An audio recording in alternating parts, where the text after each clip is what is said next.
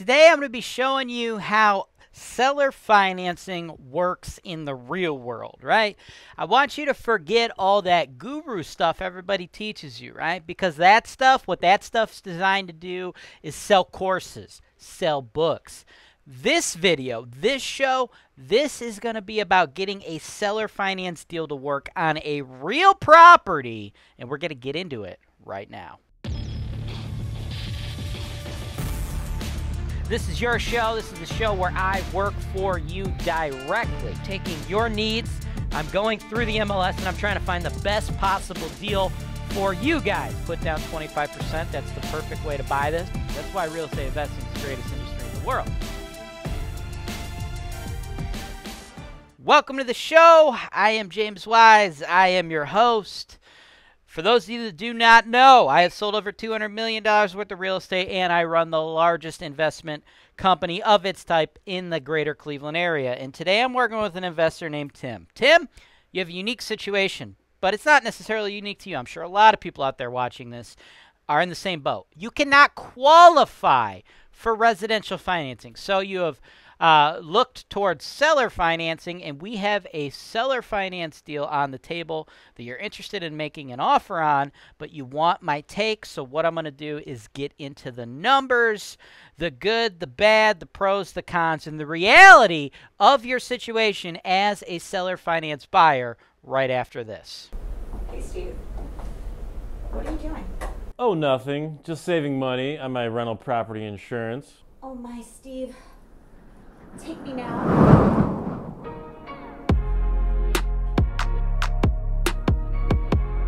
HoltonWise, real estate investing made easy. Wow, I'm so glad I clicked that link below.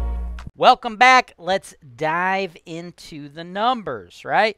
Seller financing, which, by the way, folks, if you want access to seller finance deals, you go to HoltonWise.com, you click the property search for sale tab, scroll to the bottom, click the MLS access. It's like a little screen, says like, yo, click here for MLS access. Click that son bitch, get the MLS seller finance real-time MLS feed. It's $50. You get access to any seller finance deal listed by the freaking 7,000 or so agents in the Cleveland market where I'm at, right?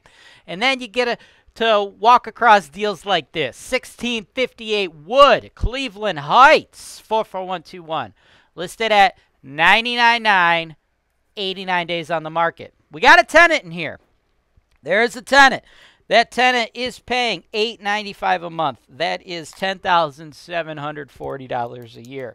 After you calculate your fixed and variable expense estimates running a property like this, you're looking at roughly $3,282.60 a year in net operating income. All right, keep that in mind, okay? Let's just quickly check out the photos, peruse through the pictures, right? Nothing special. This is some photos before they put the tenant in there. Just like a regular lower income, rental. Cleveland Heights, it's cool little suburb of Cleveland. By the way, this looks fairly new. This looks a little older. This is going to cost $1,000 to replace, and you can expect to do that every 15 years. This is going to cost about $3,000 to replace. You could expect to do that every 30 years, right? That's why the chart I gave you where we got that NOI of $32.82, it's got a line item in there for capital expenditures, right? I break that down, average it out for you guys, right? So nothing fancy, just like a regular $800-900 rental, okay? That's what this is, okay? The property, yeah, sure. It's cool. It's fine. Whatever. No issues with the property. No major red flags. Just a decent, normal little, lower income rental property. Cool. The neighborhood, it's like a CB neighborhood, right? Most of it is B, but this is probably on like the lower end of the neighborhood of Cleveland Heights, but it's fine, right? So you got no red flags or no issues with the condition of the property, the rent they're getting out of the property, or the neighborhood, right? What we need to talk about is the seller financing and the price point. Now, this property ain't worth $99.9, like not even close. This is no, it's not. It's like if you're looking for like an arm's length transaction with no seller financing, this is probably like a $75,000 property, okay? So it's already overpriced by $25K. And that's what borrowers need to understand, right?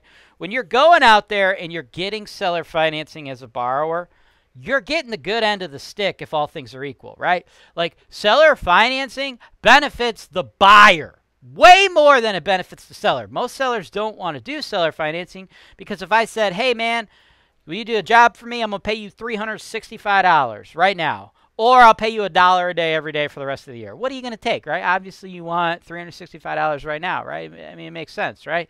It's just not good. Not to mention, the seller has to take a flyer on you, dude. There's a cost to foreclosing on your ass if you don't pay off the seller. So they don't get all their money, and they have to take a flyer on you. And if we're folks that are interested in seller financing for one of the most common reasons out there being we can't qualify for residential financing, that means you're a bad bet, right? They already have to take less money up front. They have to take a huge risk dealing with that. They can't just cut and run.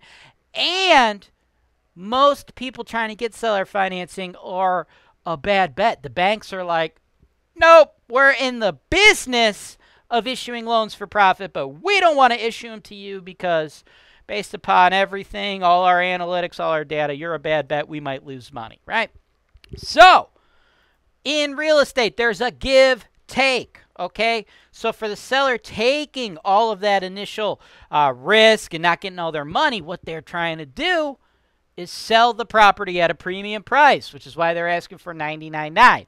Now, I don't think you should pay $99,900, even though beggars can't be choosers, and it'd be very nice for you to get a seller finance deal.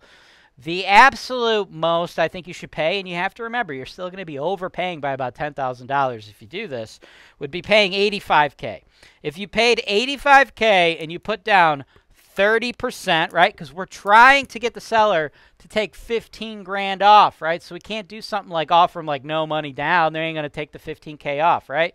So we got to entice them, put a little bit of, skin in the game here, right? So we want to try to pick it up for $85,000. You put down 30%, which is $25,500, and you get them to finance the rest at 30 years at 3%. You would be able to eke out a fairly modest 8.3% cash-on-cash return. Look, you're making like $23 a month on this on average, right?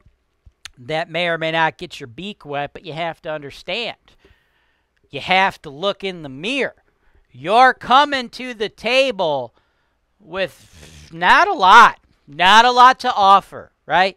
If you're trying to be successful in this business, you have to look in the mirror and just give yourself an honest take, what the fuck do I bring to the table, right? If you're willing to acknowledge your shortcomings and what you do or do not have to bring to the table for the other party, you will do very well in the business. That doesn't mean eventually you won't have a lot to offer. But in this particular situation, you're not a great borrower, right? Okay? So you don't provide extreme safety to the seller, right?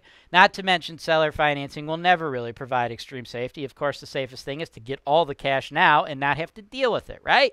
So the only thing you could realistically offer to the seller in a situation like this, because there ain't nothing wrong with the property either. It's not like they're like an incredibly distressed seller in a horrible situation and nobody will buy their house, right?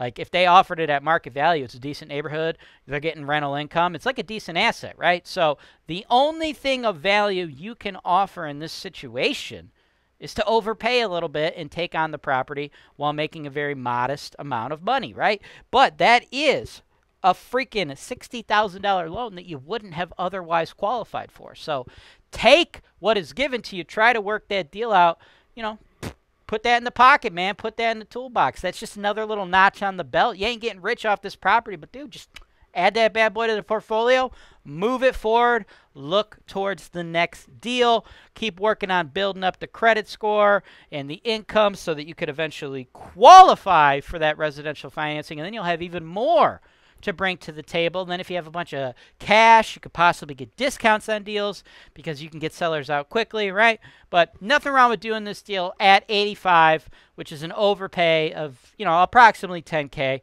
But I don't think it would make any sense to overpay by $25,000. That would just be too much, right? That would be stretching it too far. Thanks for watching. Subscribe to HoltonWise TV for more financial information, education, and entertainment.